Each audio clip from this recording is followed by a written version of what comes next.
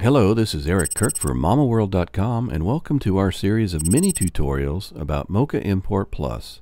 This part shows the Stabilize function. Stabilization with MochaImport Plus gives you a lot of control over the stabilization result. First of all, by tracking different areas of your clip, you can achieve different stabilization effects. In this chairlift clip, for example, we can either track the background or the chair.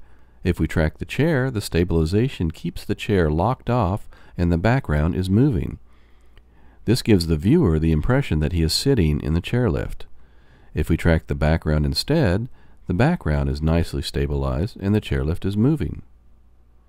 This gives the impression that the camera is disconnected from the chairlift and the entire clip feels less shaky.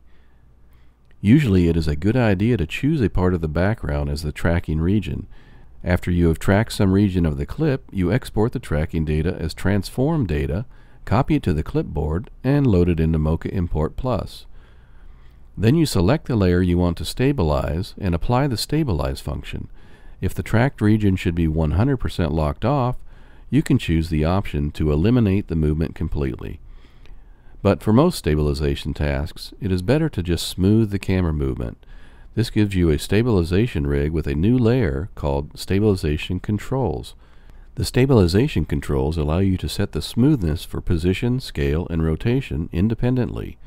Sometimes you want to get rid of some aspect of the movement completely.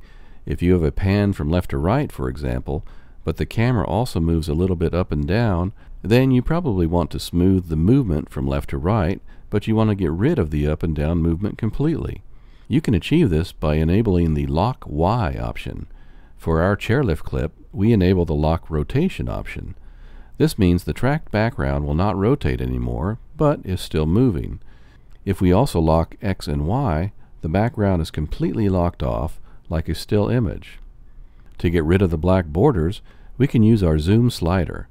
Alternatively, we can duplicate our footage layer and move the copies a bit backwards or forwards in time. That's it for now. We'll see you next time, folks.